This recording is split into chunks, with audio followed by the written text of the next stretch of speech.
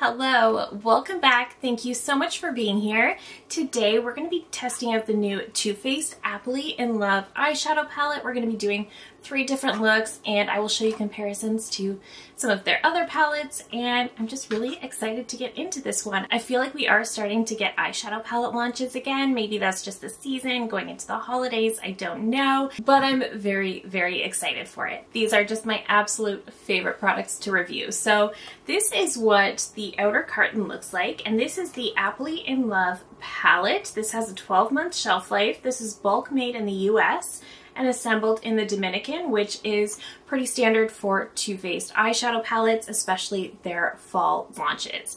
Now this is available now at Ulta and on the Too Faced website. This is not yet available in Canada, but it will be soon. I do think this is still quite early for Too Faced. I mean, this is launching at the end of July. I believe last year their holiday palette came out at the end of August, and I think that's typically what they do, but this is going to be their holiday palette for this year. So this is an apple-inspired palette with neutral red, green, and warm caramel shades in multiple finishes and a creamy blendable formula.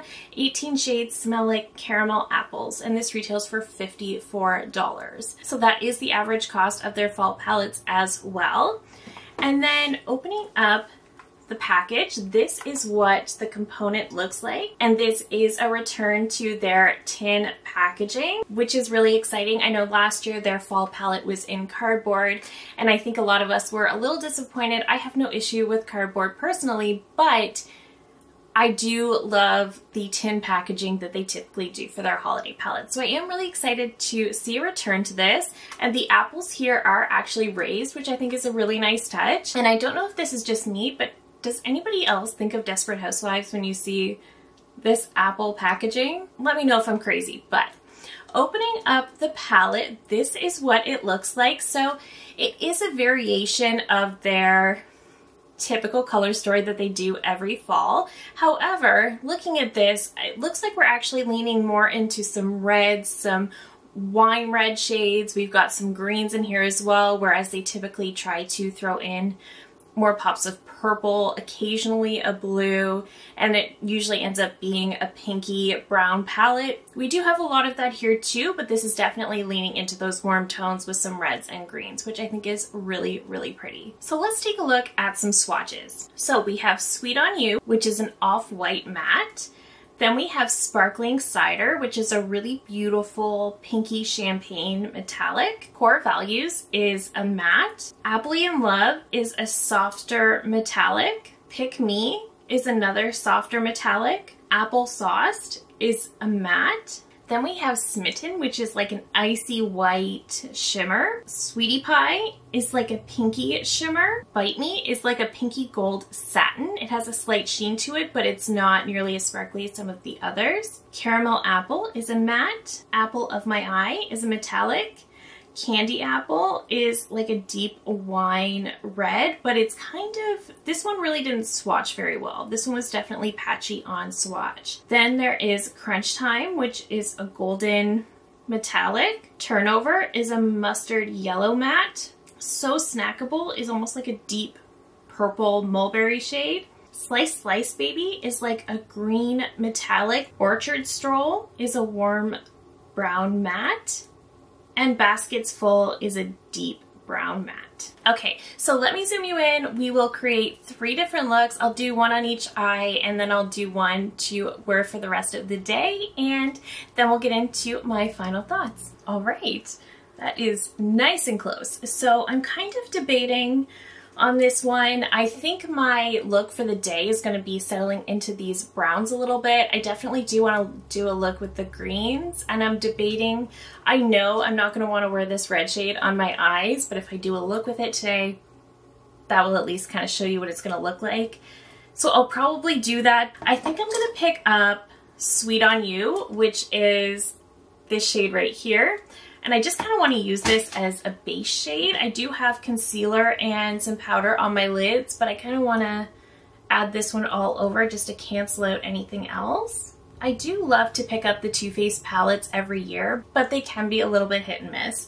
I think I'm going to go in to Core Values next, but on top of that, they usually are a bit delayed in coming to Canada for whatever reason.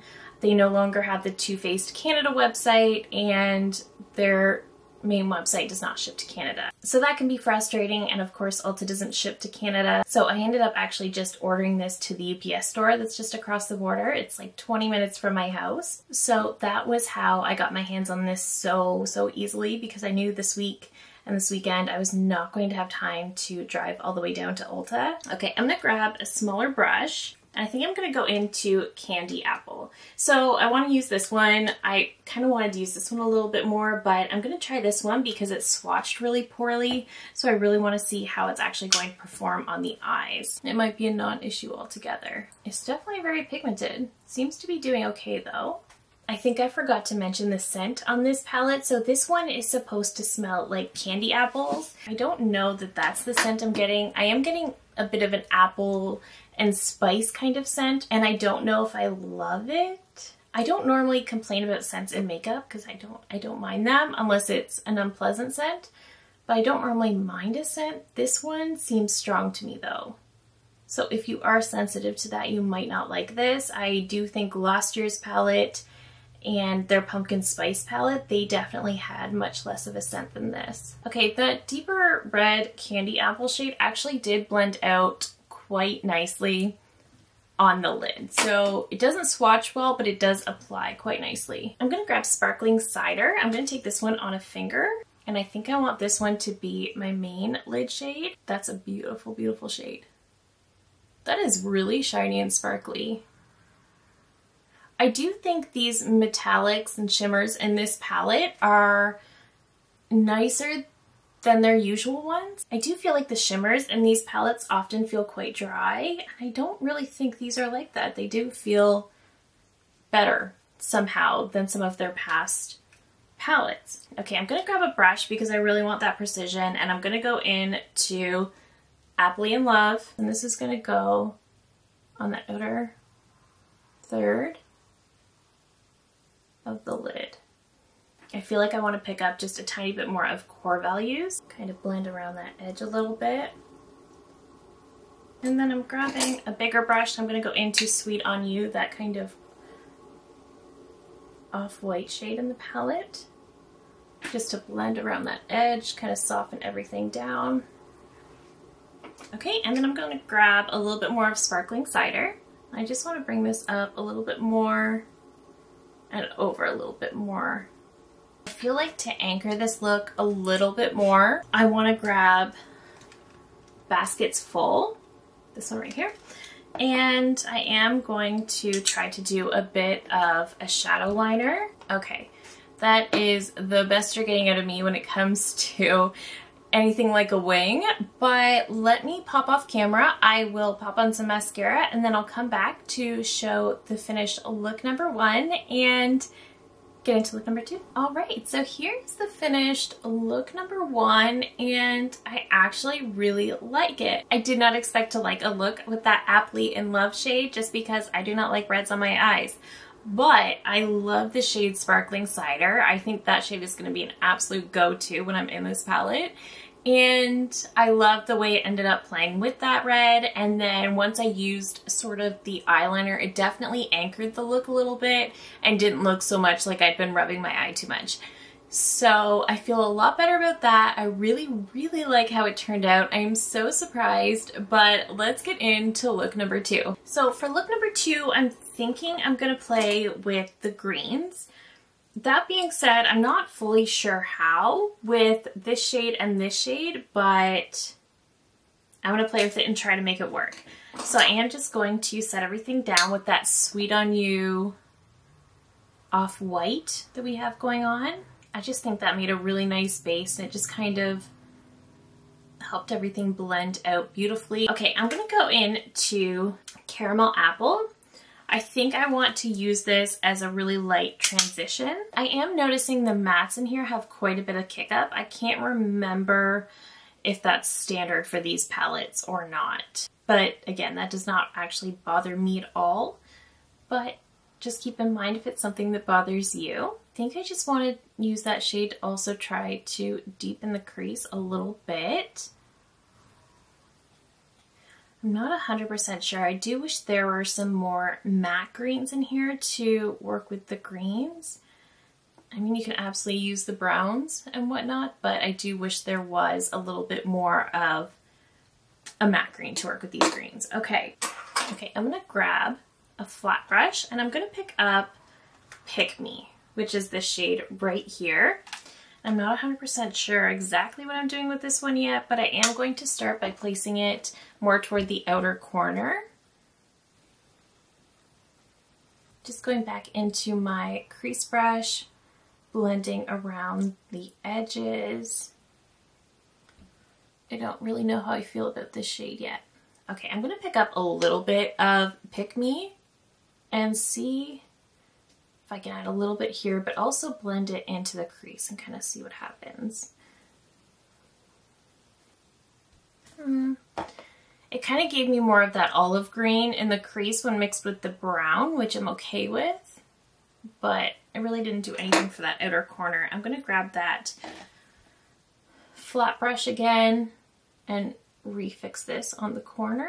This is another look that might need to be sort of anchored with an eyeliner, but we'll see. I'm getting quite a bit of fallout with this shade as well. I'm gonna grab Slice Slice Baby on a finger, and I'm going to put this one all over the lid. That's quite pretty. It's kind of a brighter green than I expected. In swatch, I thought it had almost like a blue shift.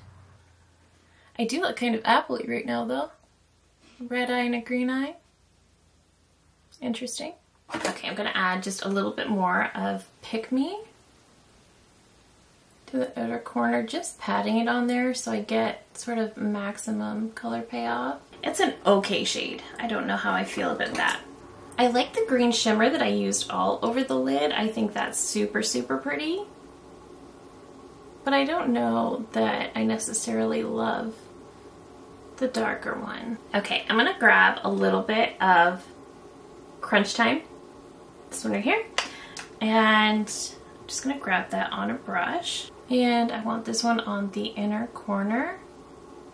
Yeah, that looks pretty. I do feel like I should do a little bit of a shadow liner on this side too though, just to sort of anchor the look. Okay, so once again, that is kind of the best you're gonna get from me in terms of a liner. It doesn't even kind of match the other one, but that's okay because I'm gonna take these off to get into the third look, but I will pop off camera, pop on some mascara, and then come back to get into the final look. All right, so this is the finished look number 2, and it turned out okay. I like the first look so much more though. I'm definitely getting apple vibes between these two looks though, so I think that's kind of fun. Definitely very on theme for the palette. I actually like this look so much. I don't know why, I don't know how, but I actually really do. The green look is okay. It's not amazing, but it's okay. I do think as of this point, this isn't a palette you're gonna buy for the greens. Just keep that in mind. But let me take these off and then we will get into look number 3. Okay, so for the third and final look, like I said, I want to go with something very neutral, very everyday, because I am filming another video after this. But I do think I'm going to start with Caramel Apple. I just feel like this is a really perfect transition shade for this look. And because this is going to be my all-day look, I did put down my Alter Ego eyeshadow base, and then I actually did top it with that Sweet on You off-white in the top corner. I do see that shade getting a ton of love from me every time I wear this palette. I did also manage to preserve the eyeshadow when I took off the first 2 looks, which I like to do because when you take off mascara and then try to put it back on, it just never looks good. And it is kind of nice to work around the mascara too because it does end up catching some fallout sometimes. I know I also said this is really, really early for a holiday palette, and it is, don't get me wrong, it is July, but I'm not mad. I absolutely live for the holiday makeup launch season, but let me know down below, what brands are you most looking forward to their holiday launches? What do you want to see me review? And what are you just most excited for in general? I always lose my mind for the Hourglass holiday palette, so I will definitely be reviewing those.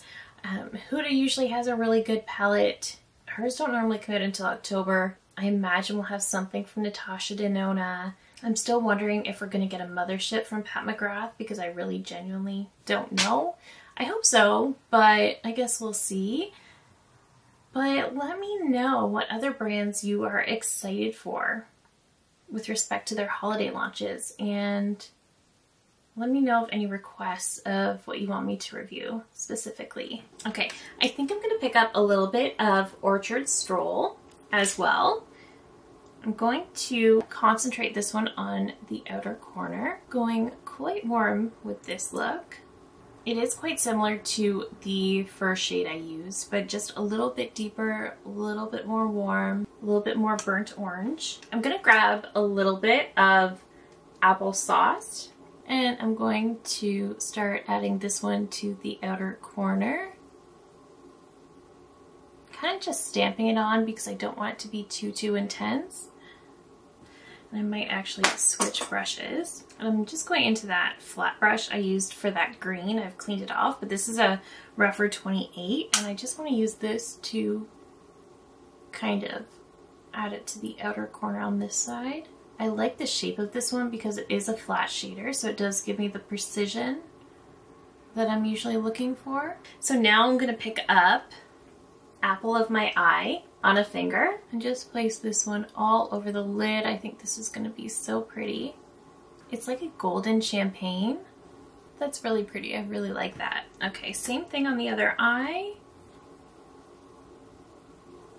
All right, so here is the finished look number 3, and I like it, of course. It's a very me look, definitely very everyday, very neutral, but still nice and pretty.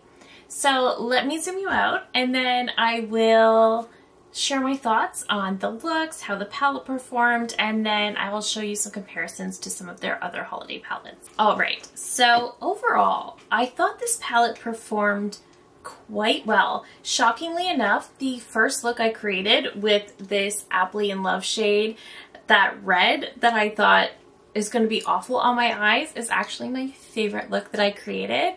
I did not expect that at all. The greens were okay. The browns performed great. I always expect browns to perform very well. The greens were okay. The look was fine, but I do, like I said, I do wish there was more of a matte green to kind of play off of these, and I think I would have enjoyed that more. I was tempted to play with the pinks a little bit more, but I really wanted to get into that red shade and the greens because those are sort of the standouts of the palette. I was pleased that this one, even though it did not swatch well, it performed very well on the eyes. So I was pleased with that. This one actually did look really, really pretty as well. It wasn't overpowering. I loved how the look came together with those shades. This shade is still my favorite one in the whole entire palette. I just absolutely loved how it looked on the eyes. I thought it was so, so pretty. And I will definitely be maybe creating look number 1 again in the future, or playing this one with the other pinks in here as well. And definitely these deeper mulberry shades. I think that's really beautiful. This one is a really pretty inner corner shimmer. I think that's gorgeous. And like I said, the browns did perform as expected. Browns typically do perform quite well. The greens, like I said, I wish there was more of a matte green in here to play up those greens just a little bit more. This one is fine, but I would have liked something a little more matte, maybe with a little bit more depth. I was able to build it up and sort of pack it on, but not quite to the level that I wanted. When I did mix it with this one in the crease, it did give me more of an olive tone, which I kind of liked for the purpose of creating more of a base for my shadow. This shade is really, really pretty too, but it is very soft. As for these more mustard tones, I didn't get into these. I will eventually, but I just don't typically go for those types of shades as much either. But I am confident they will perform okay, given that they are in the brown, gold, bronze realm. But overall, I'm really pleased with the way this palette performed. I noticed on swatch, it felt softer and the shades felt creamier than some of their past holiday palettes. I know obviously my pumpkin spice palette is pretty old at this point, but even when that one was brand new, I felt like it had sort of a dryness to it that I feel like these don't. Is the formula similar? Absolutely. It feels very, very similar, but I do feel like these perform slightly better than the others. I felt that way about last year's palette too. I also thought that one was very, very good.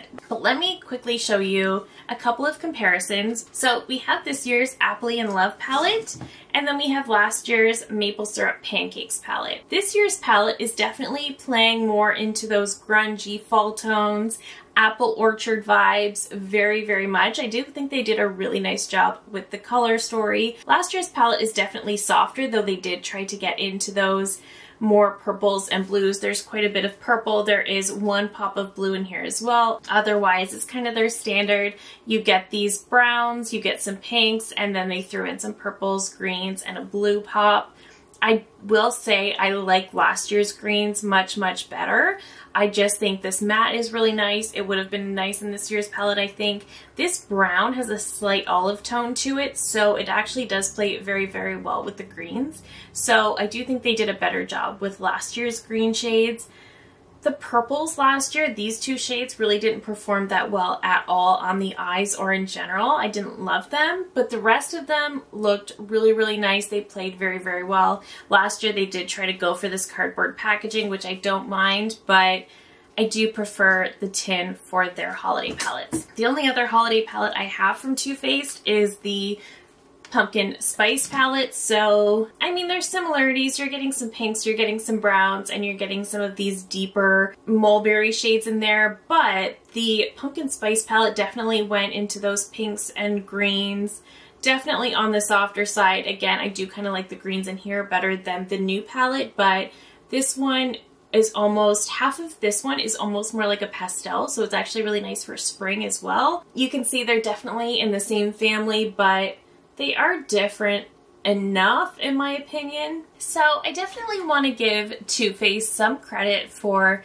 this year's palette because while you can tell it's definitely very much in the same family as their other holiday palettes, if you cover up some of these pops of color, it's going to look very similar. However, this year they didn't really actually put any of these purples in here. They didn't even try for a blue, which is fine with me. Honestly, I do not think Too Faced excels at purples, so it kind of makes sense that they just took them out altogether, except for maybe this shade. And like I said, you can tell it's in the same family as their other palettes, but it's different enough that I do feel excited about it. I definitely look at this and think, apple orchard. I definitely think that they did a really, really good job with the theme, which is something that they don't normally do. I mean, their names of shades are always very on brand for the theme of the palette, but shade-wise, I don't know that we're always getting a very well themed out shade selection. Whereas this one, I feel like they did, and I actually feel like the quality of this one is really good. So I'm quite pleased with this palette. And if you were thinking of picking this one up, I don't think you'd be disappointed. I will say, don't pick this up for the greens because I don't feel like that is the strong point of the palette. I think they're nice in here. I think they definitely have a place in terms of the apple theme. So I think that's really nice, and maybe I'll find a shade combination that I'll like more when trying to get into those green shades. I don't love the look I created today, but maybe I'll find something that I like very, very soon. So I can't say anything bad about the palette in terms of that. Is it Natasha Denona quality? Absolutely not. But is it good for Too Faced? Absolutely. And is it better than some of their past holiday palettes? Yeah, and I'm more impressed with the color story. So that's kind of where I land on that. I do think it's really pretty, and if you like to collect these and you wanted it, I don't think you'll be disappointed. That is it for me today. Let me know all of your thoughts down below. Are you thinking about picking this one? Did you already? Did you change your mind? Let me know all of your thoughts. I just love hearing from you guys so much. If you're new here, I hope you'll consider subscribing before you go. I do upload new videos every single week. Thank you again so very much for watching, and I will see you in my next one. Bye!